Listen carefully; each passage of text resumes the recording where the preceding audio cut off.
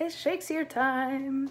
We are working on Macbeth, and today we get to hear from Macbeth in Act 2, Scene 1. Super exciting, yay! So things that are happening. He and his wife are plotting to kill the king because 3 witches told him that he would eventually be king, and they've determined that the fastest way for that to happen is for him to kill the current king, because then he will get to be king, because he's really great in battle, and that's just what will happen. People will let him be king, apparently. Screw the rights of succession. Even though the King of Scotland, Duncan, has named Malcolm to be his heir, so then there's also going to have to be something happening with Malcolm in order to make Macbeth the king. But whatever.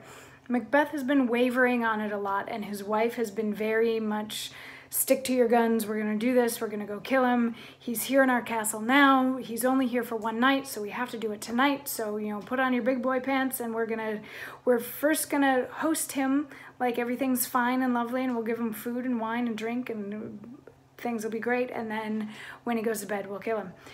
So that's sort of where we left at the end of Act 1. At the beginning of Act 2, in this beginning of Act 2, Scene 1, we actually start out with Banquo and Fleance. Now remember, Banquo has also been told that his children will be kings, even though he will not be a king. He was there when the witches were talking to Macbeth in the first place. And Fleance is his son, and they're talking, they're like, you know, everybody's basically going to bed because it's really late and most people are drunk by now. And then Macbeth comes in and they're like, why are you still awake? Like, I thought everybody had gone to sleep at this point.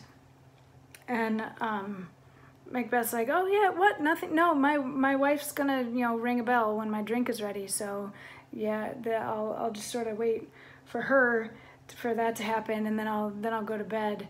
And Banquo was like, you know, I was sort of thinking about those witches again. And Macbeth's like, wait, what? No, I wasn't thinking about them at all. They haven't even crossed my mind. And Banquo's like, well, okay, never mind then. And Macbeth's like, but, you know, since you brought it up, maybe at some point we should find some time to chat about that whole witch thing. And Banquo's like, yeah, okay, yeah, but if there's anything that's going to be happening to Duncan, like, I don't want to be involved in that. I just want to make that part clear. And they're like, okay, yeah, cool, all right, off to bed you go. And Banquo and Fleance leave, and Macbeth is left there with a servant, to whom he says, go bid thy mistress, when my drink is ready, she strike upon the bell. Get thee to bed.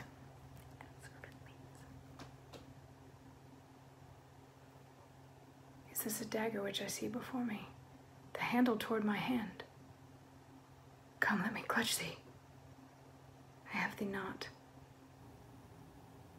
And yet I see thee still. Art thou not, fatal vision, sensible to feeling as to sight? Or art thou but a dagger of the mind, a false creation proceeding from the heat oppressed brain? I see thee yet in form as palpable as this which I now draw. Thou marshallest me the way that I was going, and such an instrument I was to use.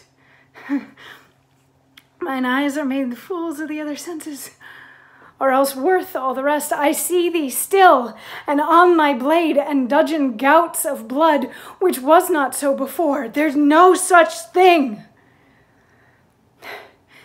It is the bloody business which informs thus to mine eyes.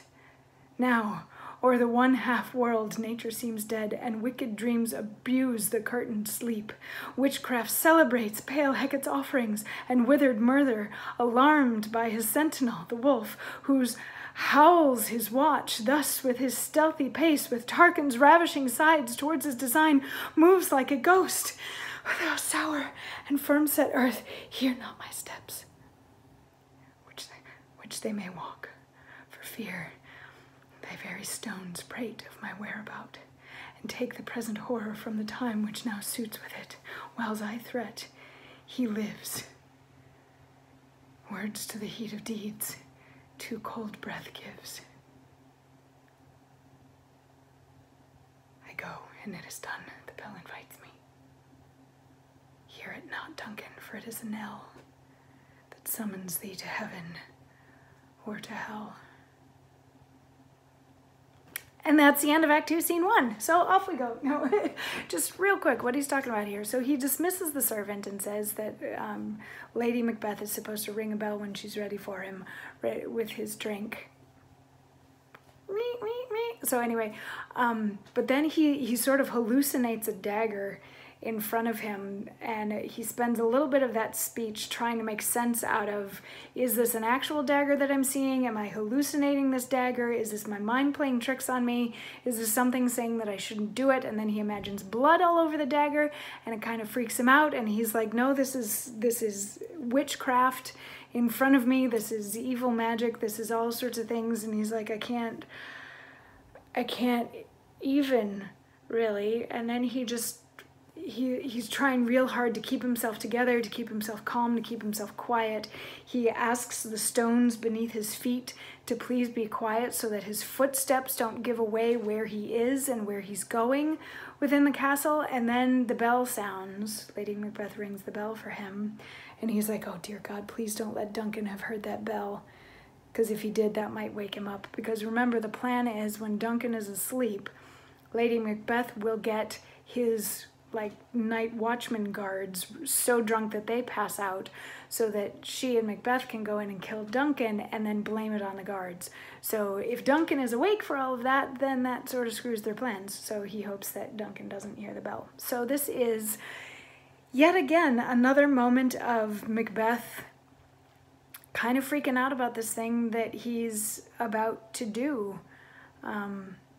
So we're starting to feel a little bit maybe more justified in Lady Macbeth's saying, you know, unsex me and let me be strong enough for my husband, because my husband doesn't have the strong male will about things, so I shouldn't have the weak female feelings about things.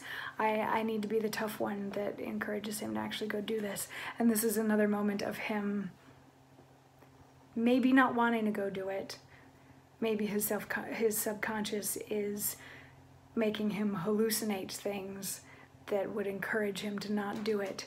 But he holds it together and he goes off to take care of what needs to be done. So tomorrow, Act 2, Scene 2, we'll start to see whether or not they actually do what they have set out to do. I will see you then for that. Mwah.